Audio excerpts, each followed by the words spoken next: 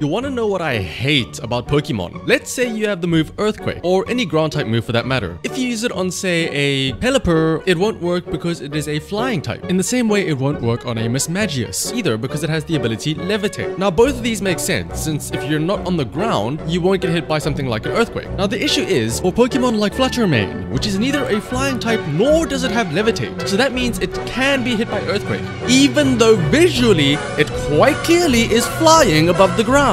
Where's the logic in that?